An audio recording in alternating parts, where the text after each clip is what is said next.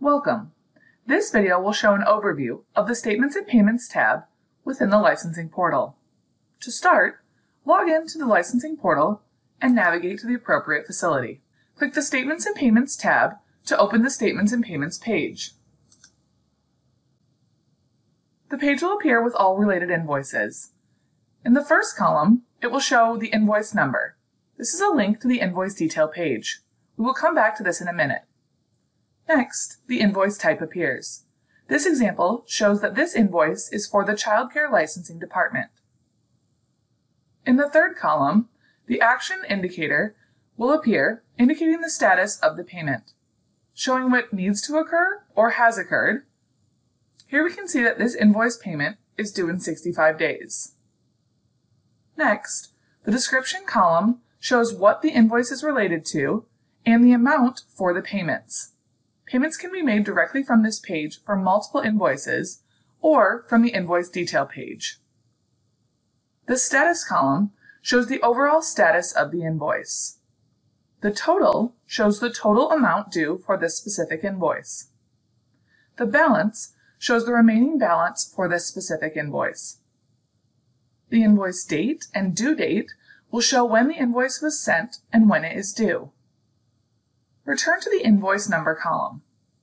Click the invoice number to open the invoice details. The invoice detail page appears with many of the same fields listed at the top that were on the previous page. View the payment schedules in the bottom section. This section will list the payments that have been scheduled for this invoice. To make a payment, locate the Selected Payment section in the top right. Choose the radio button related to the payment amount you would like to make. Select Other to enter in a payment amount not listed. This will be a free text field where you can enter any monetary amount. Note that only numeric characters and the decimal indicator are permitted in this field. Click Clear Selection to clear the entered amount. Once the appropriate payment amount has been selected, click Submit Payment. The Payment Amount Selected pop-up screen will appear. Verify that this is the correct amount and click Next.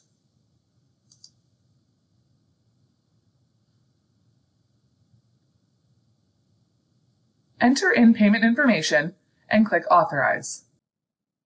The payment amount will be authorized. Repeat these steps as often as necessary until the invoice is paid in full.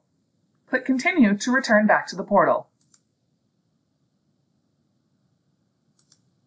This has been an overview of the Statements and Payments tab within the ADHS Licensing Portal.